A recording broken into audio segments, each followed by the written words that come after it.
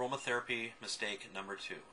When I had my own business, I had this aromatherapy candle, and it just wasn't smelling right. So what I did was I got some aromatherapy essential oils, and while the flame was still going, I put some oil in there, and then it kind of caught on fire the stuff that was right above me.